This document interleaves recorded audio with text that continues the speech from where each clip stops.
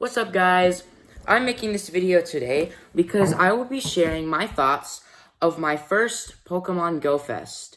That, of course, being Pokemon Go Fest 2020. But enough of that, let's get into it. I will ask myself two questions. One, was it worth the money, that being $15? And two, should Niantic do another Pokemon Go Fest like this one, being a virtual Go Fest that anyone from around the world can experience? I will also share a solution that I thought of that might propose a compromise for those within the Pokemon Go community that can't travel to great lengths around the world just for Pokemon Go purposes. So, Pokemon Go Fest 2020. Well, I, for one, absolutely love being able to experience my first Pokemon Go Fest. The new shiny releases were great, and I got my very own Victini, including a new and blue Victini t-shirt that you can put on your avatar. Although the shiny rates were extremely low for a Pokemon Go Fest event, it was expected at the cost of all the other amazing new stuff Niantic has released within the last few months. I myself caught 10 plus shinies, and I'm totally happy with that. This Go Fest was kind of like a really good community day, with varying Pokemon that were spawning. So was it worth the money? Yes. Definitely yes. But should Niantic do another Go Fest like this one? Yes, if the circumstances force it to be that way, but if not, and they choose to do something similar to what my idea is, which I'll share next, all that many I know will ask is for just the shiny rates to be boosted, more than they were set to for this 2020 event. Now, the solution. I think that Niantic should propose the option for everyone that buys the ticket, varying in value by the year, to be able to experience Go Fest from home, or, if like every year in the past, if they choose to, so others can go to the real Go Fest sites around the world and meet up with the other trainers in their respective cities when the time comes for this world pandemic to smooth over, of course. Now, I'll show y'all my shinies that I got from Pokemon Go Fest, but I'll save my two favorites for last. Alright, to start it off, I have this shiny Lucky Gengar that I traded with my brother L Awesomeness, and I can't wait to evolve it, or Mega Evolve it, into a shiny Lucky Mega Gengar. The IVs on it, let's see. I can show you guys. Perfect attack, either 13 or 12 defense, and then, it's 12 defense, and then a 13 HP. And then I also got another shiny Gengar that I evolved into. And those IVs are not so good. 1 star. 14 defense, 12 HP, and I think that's 3 attack. So that's not too good. But let's go ahead and look at all of my Go Fest shinies.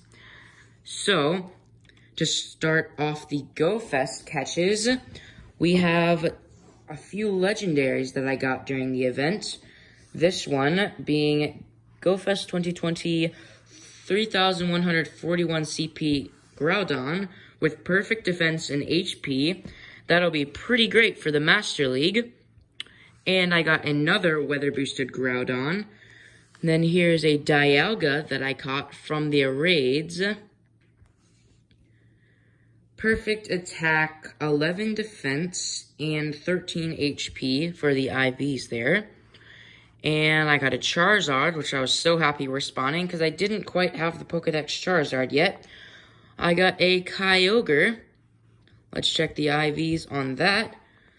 Okay, so there's 13 defense, 12 HP, and 12 attack.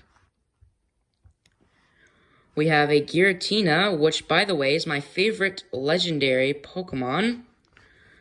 We have 13 attack, 12 defense, and 11 HP for the Giratina, which I hope to power up and possibly one day max out.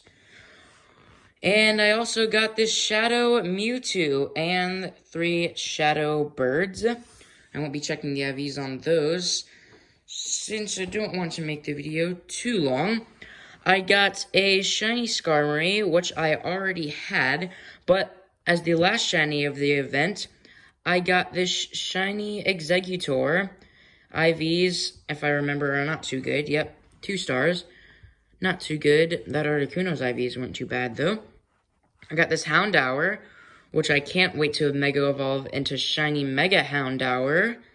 Bad IVs, though, so I might wait to get another one, if I ever even do. Alright, shiny Grimer. We have shiny Chansey, shiny Woobat, shiny Tangela, shiny Quillfish. Shiny Tangela being one of the new shinies, so is Woobat and Quillfish.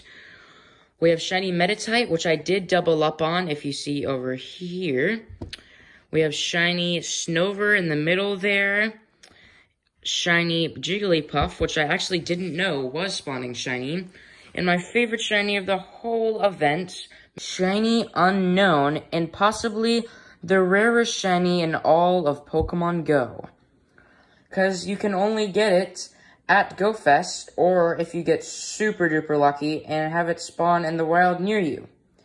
And last but not least, shiny Marill, which I thought looked super cool. One of my favorite shinies from the event, other than Unknown. And my second favorite, shiny Exeggutor. So, there's the video, guys. Make sure to stay tuned to the channel. And maybe tomorrow, I'll even battle my brother with our new legendaries that we got. He sadly did not get a Dialga, but he did get the Giratina. So we can put our Giratinas against each other and see who is the better battler. Alright, see you guys. Remember to like and subscribe to the channel. And if you'd like, even post your trainer codes to friend other people in Pokemon Go in the comments down below. I'll see you next time. Bye.